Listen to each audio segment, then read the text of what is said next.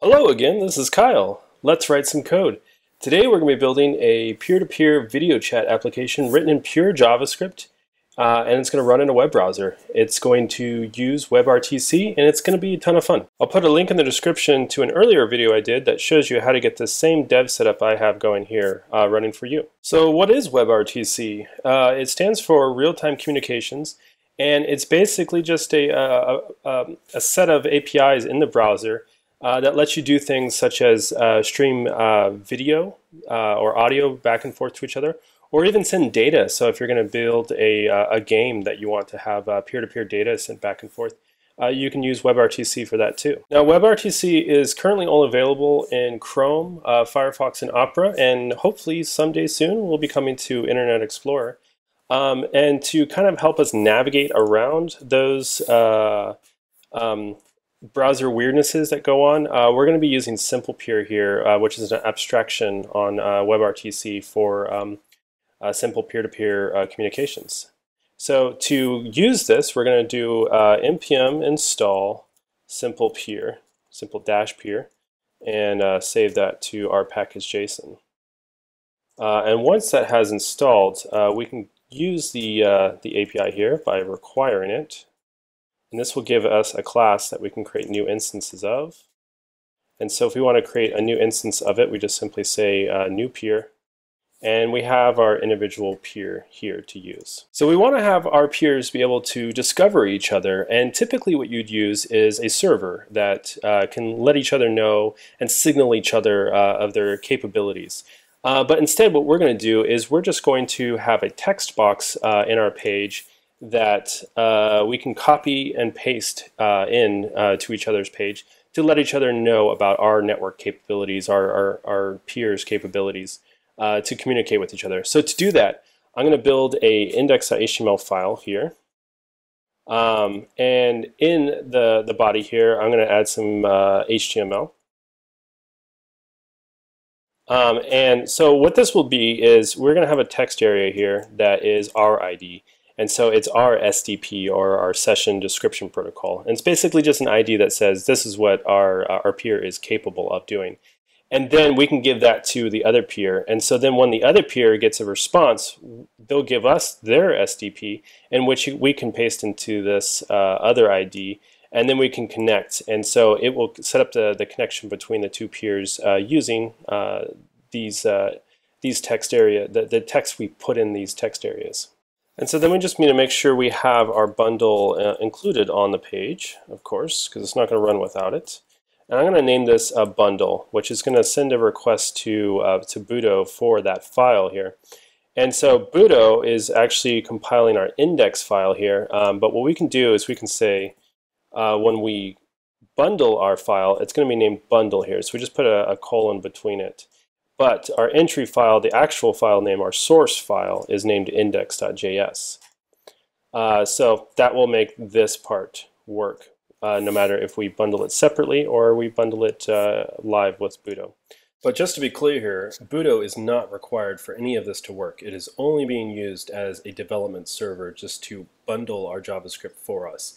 It is not handling any of the WebRTC or peer-to-peer or connection whatsoever. So I'm going to go back here to my terminal and I'm going to type npm start to start up Budo and get that server running here. And so now we need to find out our ID. And so we can go back here, and so now we have this peer. We can listen for an event. So we'll say peer on signal, and we'll get this this data object that represents it's our SDP, or it represents what our peer is capable of. And then we can just say document get element by ID, and we name that on your ID, I believe. Yes, we did.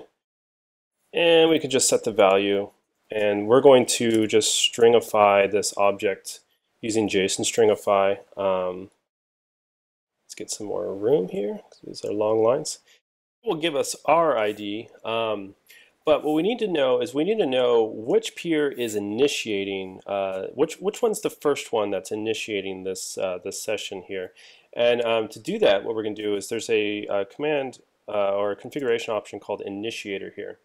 And so what we're going to do is we're going to say location hash and we're going to check is it a init. And so what this means is you basically set this to true or false whether this is the first peer or not. And so here in our server we can specify who is the first peer by simply doing a hash a init at the end here, and this will be set to true because the location hash equals init, and then all the other peers can just be just leave this hash off, and this will be false, and they will not be the initiator. And then another option we want to set is trickle. We're going to say trickle false. So basically we just want to disable it, and I won't go into it because one, I don't really know exactly how trickle ice works, but basically it just figures out how to traverse your networks, and I've had better luck with trickle being false. Great. So now when we load the page, we should get our SDP or ID. It takes a little while to do it. It's just figuring out how to get through your network, and it will take a little bit of time. So now you'll see that we have our SDP here, and we can paste this into the other peers box. But in order to do that, we need to configure when we put it in to when they hit the connect button what we should do. So to do that, let's get element by ID, and we have our button named connect here. And we're going to add event listener to it. Click. In which we'll pass this function here, and this will be the other ID, and we'll want to JSON parse it because it'll be a JSON string. Document get element by ID, and then I think we name this one other ID, the value. So we're just going to parse the JSON that was pasted into that other ID here, and then we're going to signal the peer with our other ID. So that lets our peer know about this other peer available. So now that we made a way for our peers to discover each other and negotiate a connection, let's have them start sending messages to each other. So to do that, we need to add a form for sending messages. And we're just going to have a text area box that we enter your message and a button that says send. And then just a pre-tag that displays all the messages that the peer has sent. So then back to our code here, we want to add an event listener to get element by ID to the button send. So when the user has clicked, we can perform the action. So we want to get the message. I believe we said your message value. So we got the value of the message. And so now what we want to do is we say peer send, and we send the message that we have entered in and hit send. Then lastly, we want to display any data that the peer has sent. So we say peer on data. We'll get this data from the peer. Get elements by ID. These are our messages. Text content, and we're just going to append any messages that were sent to us into this the thing, and then just put a new line after it. Okay, fantastic. Let's test this out. So we're just going to open up two tabs here. The first one is going to be the initiator, and so it's going to have this init on it. And then the second one is not going to have the init because it's going to be the second peer. And so we have our ID, in which we'll just copy and paste over here into the other peer to let the other peer know about us. And then we'll wait for it to figure out its own ID. Okay, now we have its ID that we can copy and paste and let us know about the other peer. And so we can hit connect, and we're connected.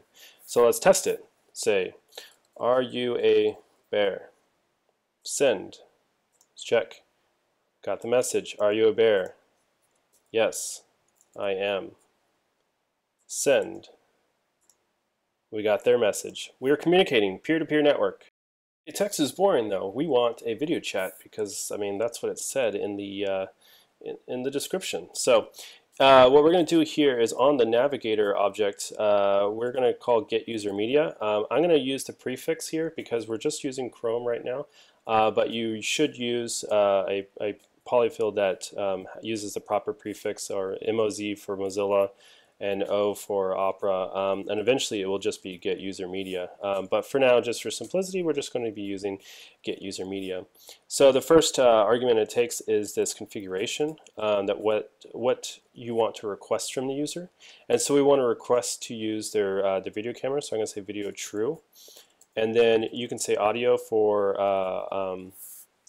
their microphone. I'm going to set it to false because I don't want to create weird feedback with recording and trying to do that at the same time. So we'll just do that.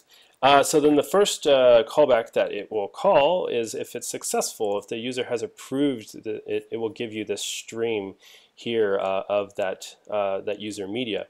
If they have not approved it, they'll call this second callback here, which is an error, such as if if they don't have any capabilities or some kind of weird thing happened, or they just simply didn't approve it, it will call this error. And so I'm just going to wrap this entire block here because we only care to even bother begin the peer-to-peer connection as soon as the user has approved the camera. So now that we have this stream, we're going to pass this. This will be our stream. This will be us, not the remote person. So we'll pass the peer the stream here so it can stream it out. But then when we get a peer stream from some other peer, we get this event called stream, peer on stream. And this will be the other user's stream. And so when we get the other user stream, we want to add a video tag to our page of this other user. So we say document create element. We're going to create a video tag here, and then let's append it to the page, the body there. And so typically the video tag takes this source option, which is a string to a video file. But what we're going to do is we're going to say window URL create object URL, and which this is going to create a string that we can pass to our video source that represents this stream. So it's just an endless video that is streamed through. And then the last thing we want to do is just play, because it doesn't play by default, and this will begin playing the video. So now we're ready to test it. So we'll go here to the page and we'll refresh our init. It'll ask us if we want to use the camera, and we'll hit allow. And so now I am streaming my video out, but I don't have any peers, so I'm going to wait for my ID. Okay, I got my ID, so I'm going to copy and paste that. I'm going to refresh this, and it's also going to ask to use the other peer's camera, in which case I'll paste in my ID. Now I have the peer's ID, so I can paste that into mine, and we should hopefully get,